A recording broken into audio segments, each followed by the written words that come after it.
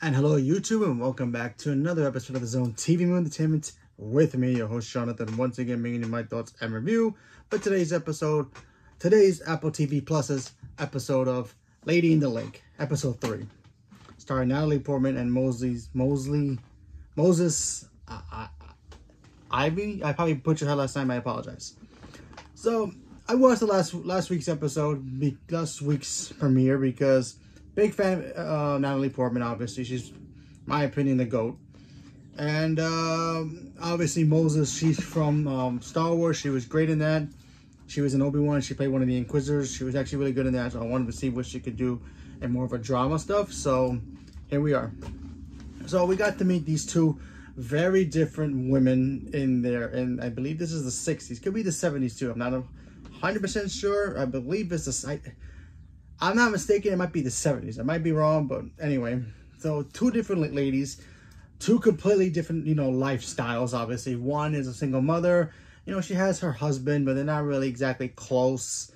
And, they just, they do different things. He's a comedian while she's trying to work. She works, I guess, at a department store, but also tries to keep her kids from, gambling by picking numbers and all that. So she's just trying to raise her kids and try to do the best she can. While Natalie Portman is a Jewish mother who's kind of a housewife, kind of a mother, obviously homemaker, all that stuff, but she wants more. She wants to go back into journalism. And last week's premiere had 2 episodes where a little girl gets lost. She gets kidnapped. Nobody knows what happened to her. Natalie Portman decides, you know what, I should go find her. And here's some spoilers if you've not seen the episode from last week's episodes, from the premieres. Kid end up dead. They end up finding out who the killer is. They end up catching the killer, putting him behind bars because he's kind of disturbed, and they lock him up. So we think. So in this week's episode, we got to see Natalie starts questioning some things that's going on about why he was, why the circumstances with the young girl happened.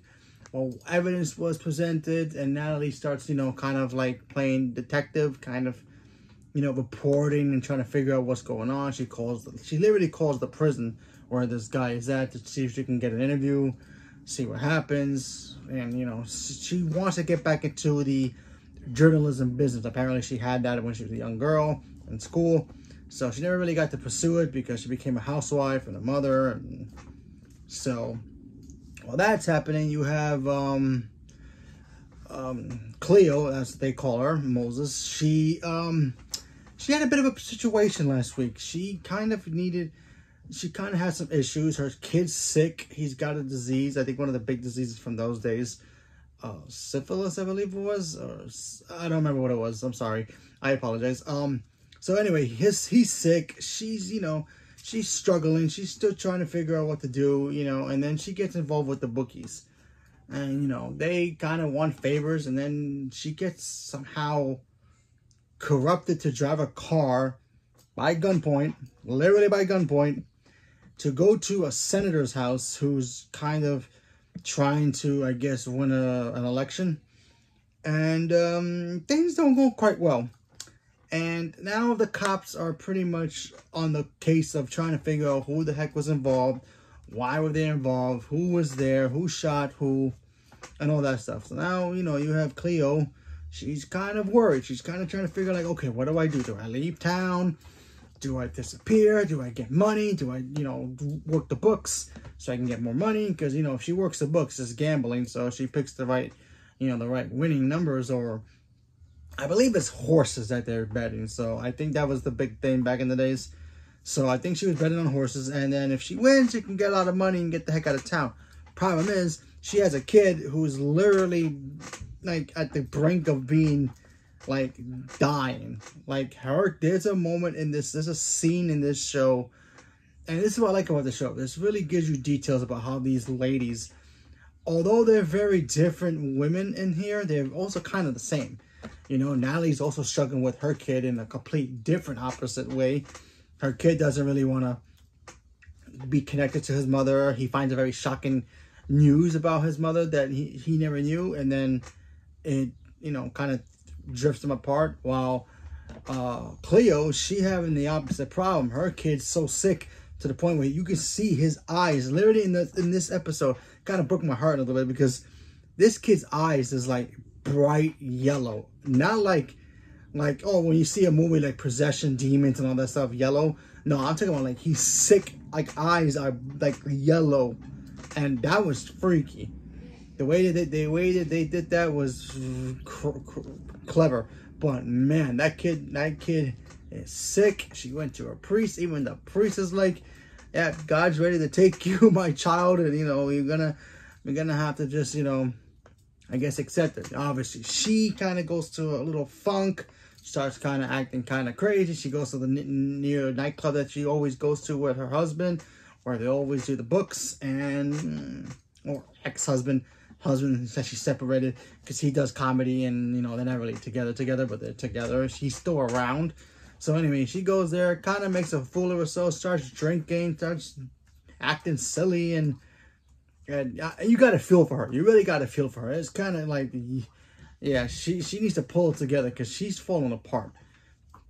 And obviously she eventually does, but yeah. And then of course we get to see at the end of the episode, Natalie gets the phone call saying that the guy that she's been trying to figure out, is he really the killer, or he was maybe framed for something he didn't do, because you know he's kind of a little odd, because he worked at a what do you call it, a fish pet store, and he's kind of an odd guy. So she's gonna go interview him, I guess, for next week's episode. So not bad of an episode. I'm still very intrigued about the story because we even got some moments with Cleo. Even her childhood was kind of, you know, seeing her, how she started, you know, doing the books and all that stuff back then. But she also had a tragedy as well back then when she was a child.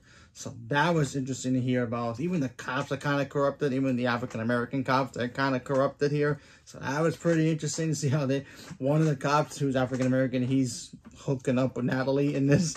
So there's that. He might be the only good cop there, but his partner's totally crooked. You can totally tell from just watching it. And yeah, I mean, look, the performances here are incredible. I think Natalie and Moses are doing a really good job with these characters. They're both very intriguing women, and obviously, like I said, we're gonna end up finding out later on how they're connected, but they're so not connected, and they're in the same timeline. Literally, we even saw a scene together where they were like literally in the same room, but they don't really interact. I mean, I don't know if they're gonna interact later on in the season, but so far so good. I'm enjoying it. So I'm gonna keep watching this show and check it out, see what happens and how it ends. I'm actually kind of intrigued about how it would end, but we'll save that for when it does end, because it's only 7 episodes. It's a miniseries, but yeah, I like seeing Natalie do something else, and you know I'm kind of glad she's doing a TV show. So let's see what happens. So leave a comment below. Let me know what you guys thought. Are you guys watching Leading the Lake? Not interested? Don't really care? You checked it out and wasn't for you? Leave me a comment below. Let me know. Stay tuned for more. Thank you very much, and have a good night.